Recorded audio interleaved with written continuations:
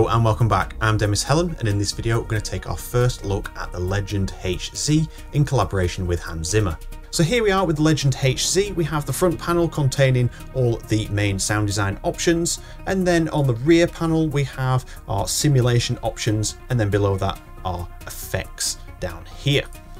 So let's just have a quick overview of the synth and just get used to the UI, and then I'll demonstrate some of the features that we have here. So first up, along the top, we have our resizing options. We also have our contrast, color, and texture options here, so we can change the color of our synth and we can change the background texture as well as the contrast. Another way to set the UI size is by clicking either side of the Legend HZ by right clicking, and you can choose initialize patch, open browser. We've got the sizing options here as well as some links. Jumping over to the right side of the logo, we can see our load and save icons, so we can load presets from other machines or hard drives that you may have. But more importantly, the Legend HZ is backwards compatible with the Legend, so any presets that you've made in the Legend will load into the Legend HZ. Next to this, we have our patch browser icon, and here we can choose to search by sound bank, by category, or by preset, and including favorites here as well, so we can set our favorite presets. We can search for our presets as well, and we can also search by author here at the bottom. And then up in the top left, we can see a menu icon, and this gives us the options to open up genetics, which we'll look and explore in another video, but as well as importing patches, folders, and reloading sound banks. Finally, at the top, we have our patch display area, but if we click on this, we can load our patches from here as well if you're more traditional that way, and we can load our preset. And then finally, we have our switch icon to switch between the front and rear panel, like this. Alternatively, we can click on the Legend HZ logo, and that'll take us to the back, and then the same place on the simulation option text, we can change back to the front panel. So just to explain the rear panel here, we have our simulation options. We have the global, modulation, oscillators, filter, and amp. These affect how the synth operates. We're not going to go into depth on these ones, but we have the ability to change the sync modes, the poly modes, the pitch bend range, the cutoff range, as well as phase controls. Whether we're making some percussive sounds, you can actually fix the phases here, as well as adding extra saturation and changing a few characteristics of the filters. So it gives you maximum flexibility. And then just below that, we have our effects from the fixed filter bank through to the compressor, and the compressor being the last in the chain. And we can toggle these on and off using these toggle switches at the top of each section. So switching back to the front panel, let's investigate that front panel. The reason I've shown you the rear panel first is just so that we're familiar with it, because we're going to sort of be jumping back and forth here and there whilst explaining the front panel. So here on the front panel, I'm going to start with the oscillators.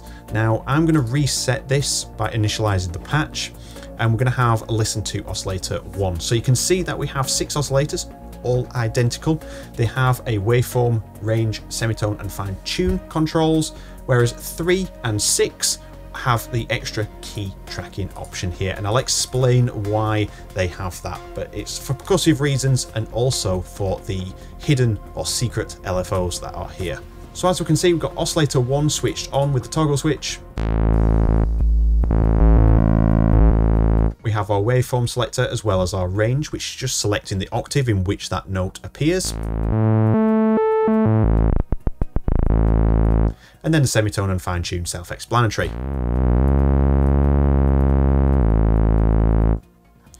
Now with these, we can layer these up by just simply toggling on the next oscillator, and let's just say we want a saw wave, and I'm just going to offset the fine tune a little bit, and I'm going to put this 1 octave above this.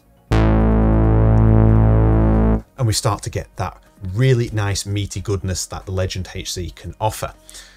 Now, just jumping over to the mixer section here, we have our oscillator gain controls as displayed vertically. So I'm going to control volume 2, which is oscillator 2, down to 0, and I'm going to mix it in to taste.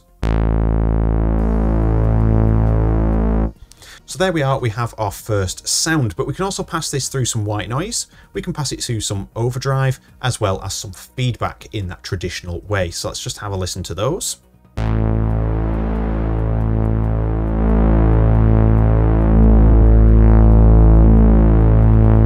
So I'm going to to have a little bit of feedback, a little bit of drive and white noise. Now it might sound a little bit muffled, and that's because on the next section our filter is set to 800 Hz. So if we just turn that up, I'm just going to turn this down a little bit. We can mix that white noise in now as the full frequency range is available. So here is the filter. This is our cutoff, resonance and envelope amount, as well as some selection options here, as well as key tracking as well. The envelope amount is controlled by the filter envelope here, very familiar tool. And then the master envelope here, the amp envelope, is here below that as well. So we can shape the sound how we want. So let's make a little pluck sound using the amp. And then we can make a tighter pluck using the filter envelope. Let's turn that cutoff down.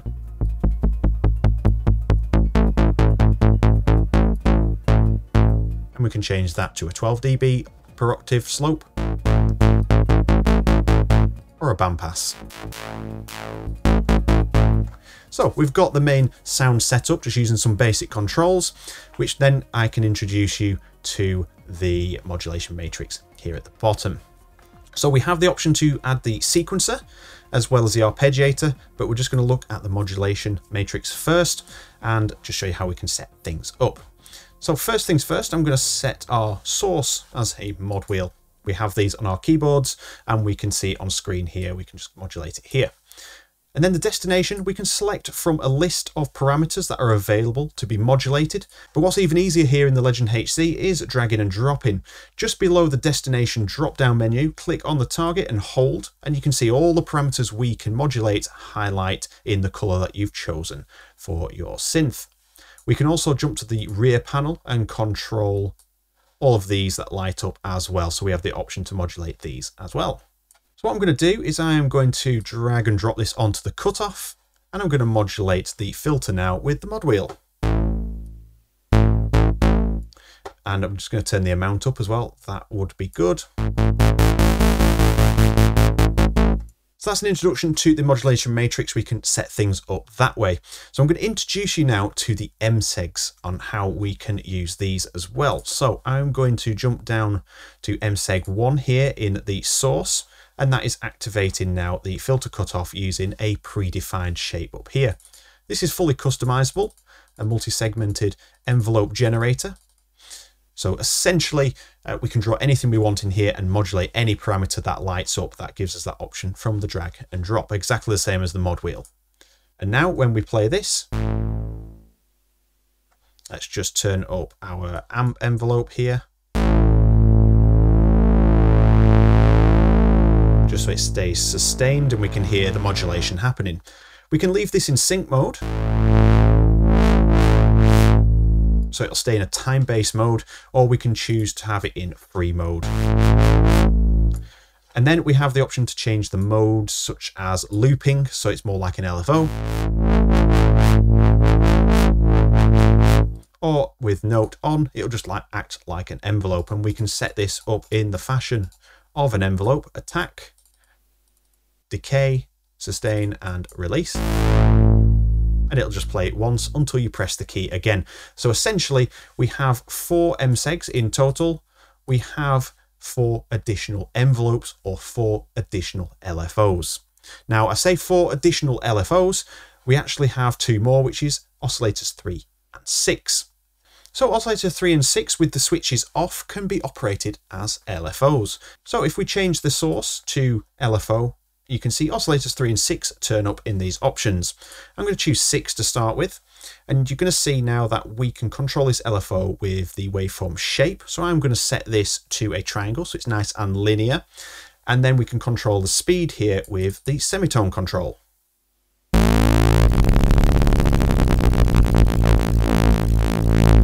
So this envelope up here from the MSEG is now no longer controlling this. You can see oscillator 6 is controlling that filter cutoff. But it's not doing it as expected. So what we need to do is switch the range to low. And I'm going to switch the key tracking off, which is going to give us a nice linear response to that shape that we've chosen there, which is the triangle shape. Now the semitone control will be much smoother.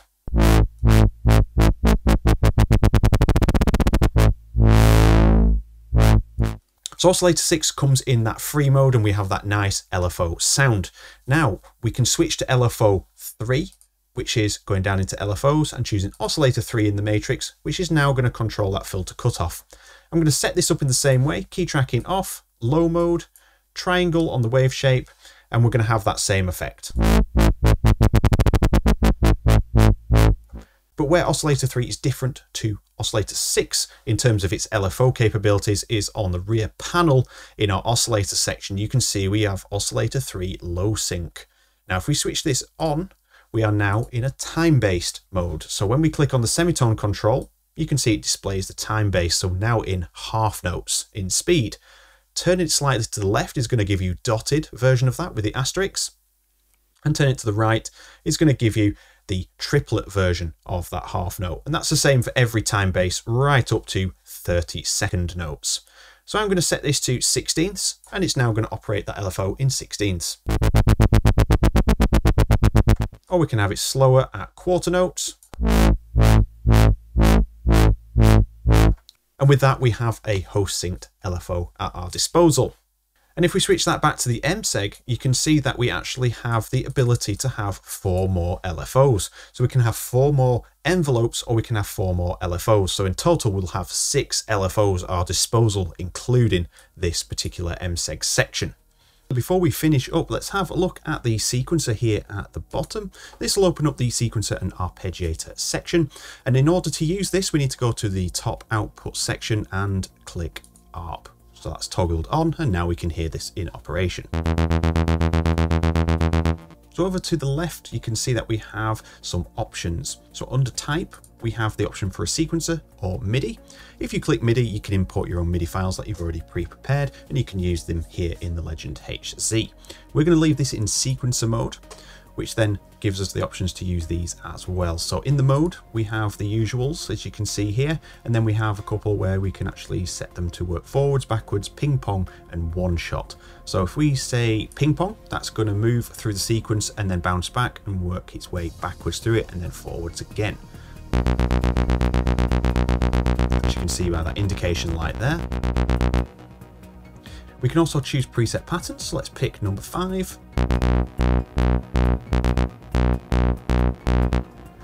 And we can choose how many steps this runs over. So we're going to choose 4 to keep this nice and simple. So you just see these first 4 being activated.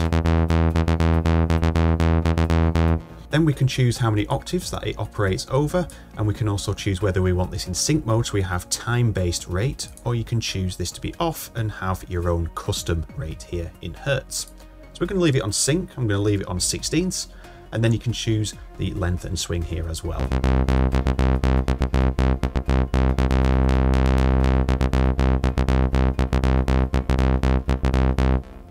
So let's finally turn our attention here to the main panel where we can program our notation and pattern. And you can see here at the top we have the indicator lights that light up when the sequence is activated. To the left of the indicator lights you can see the option to shift our pattern left and right, and this will shift it 1 step at a time. So if I put this up here so we can see +6, you can see that +6 will shift along 1 step every time that way, and if you go the other way you can see it'll shift that way. Then we have the ability to program in a notation, so we could choose, say, a 3rd and a 5th. And then we have velocity options and tie options. So you can see it's already tying one of the notes and it'll give it a nice little slur in there, tie that note together. Turn it off. And the velocity, in order for this to work, we need to assign velocity to a parameter in the mod matrix. So just jumping in here, you can see I've got arp velocity from the source attached to oscillator 1 velocity here for this demo. Just turned it up a little bit. So then when we change these values, let's say 0, 12, 67, and let's have that full. You can see it responds to velocity values that way, depending on how hard you press this. So if we turn that up more. And finally, one thing to note here, we have the ability to change this from velocity and choose up to 4 parameters that can be assigned in the mod matrix too. So I'm going to choose parameter 1. And I'm just going to set some of these values at random. So you can hear how this is going to work at the moment. Nothing is happening. So by jumping into the mod matrix, we can choose from the ARP drop down, parameters 1, 2, 3 and 4. We've chosen 1. And then we can assign this to something, and we're going to choose the filter. So I'm going to bring the filter down, and I'm just going to bring the envelope amount down a little bit. And now you can hear that these parameters, or these values, are going to alternate the cutoff position. Let's turn this up as well.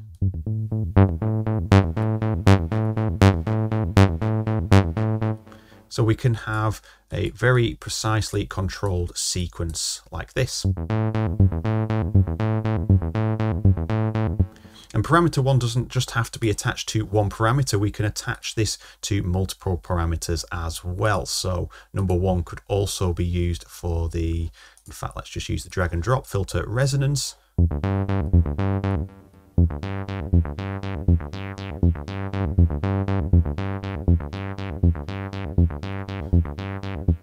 So when using this, we can obviously create more complex sequences, but what's more important is these are working in parallel, so we can see velocity is still working even though we've got parameter 1 set here. It's just really to change the screen so you can edit those parameters, and that gives you maximum flexibility here in the sequencer.